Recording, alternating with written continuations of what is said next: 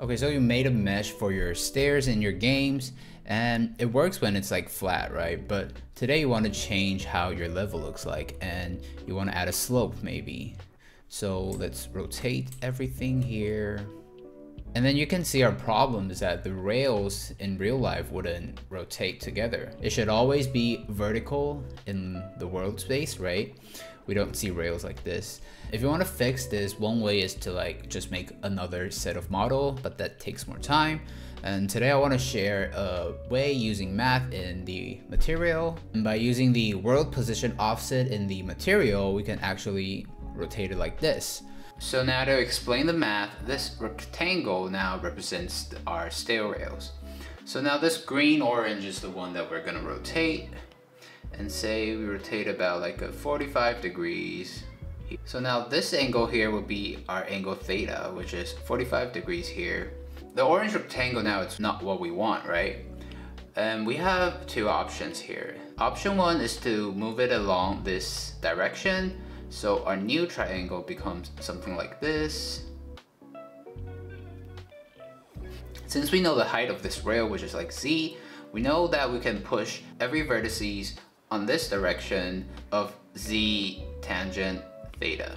I tried this out, but it actually kind of messes up the scale of the stair rails. You can see the blue square, the height is definitely bigger than our original black rectangle. So actually what I ended up doing is to actually rotate every vertices. So say we know this point, and we're gonna rotate this clockwise to this point here. Our new rectangle will have a first side here, and we do the same one to this corner too.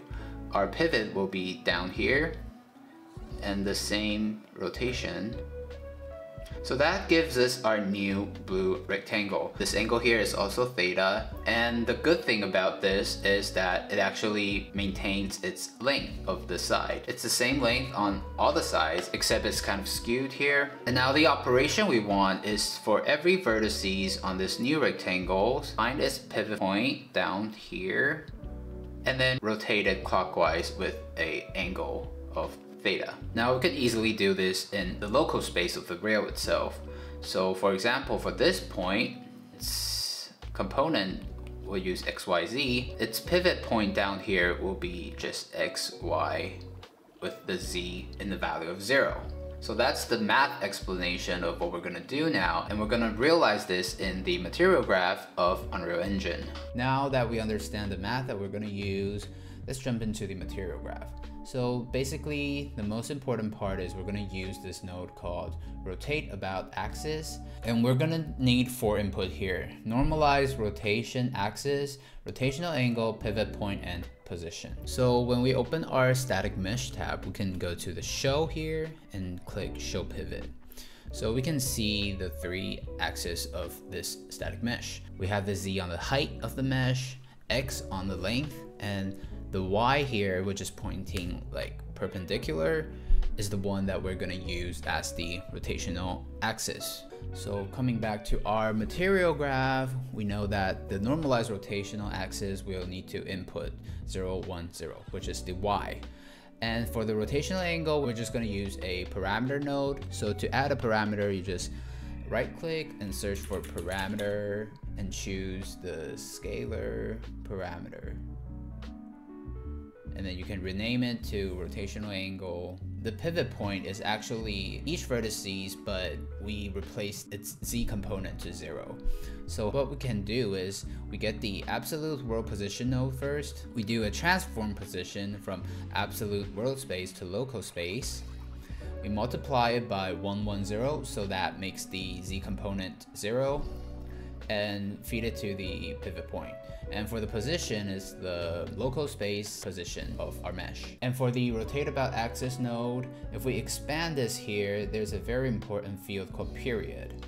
Now, depending on the unit that you're gonna input, for the rotational angle here, the period will be different. For example, if you're using radius, maybe you will want to input 6.28, which is 2 pi here. But in our case, we're just going to use the normal degree for the unit, so we set our period to 360, which is a full circle. So the output of this node is actually the offset. It's the difference between our rotated position and the original position. And since we're going to input this into the world position offset, this is exactly what we want. What we only need to do is to transform this vector back from local space to world space, because everything we did here previously was in the local space, which is the space of the static mesh itself. But for world position offset to work, we need to transform it back to world space. And after that, we just hit apply. Okay, so now back into our level here. If we click on our slope here, we can see that its rotation is 45 degrees. So if we go to the material here, we can see our rotational angle parameter. And if we increase it to 45, let me just type it in, we made it perfectly vertical to the world space. So this is pretty nice if you're like prototyping your level and you still would need a lot of changes to your level. Maybe the designer wants it to be like a 30-degree slope, and you can just go to your material and type in 30 and set the rotation back to 32 on the stairs. And then you can fix your rails this way. But if you look at these wood poles, you can see it's still a bit skewed. So it's not the perfect solution. You obviously might want to remake your mesh once it's finalized, but if you're in the prototype phase, this is like a quick setup for frequent changes. I hope this helps, and I'll see you in the next one.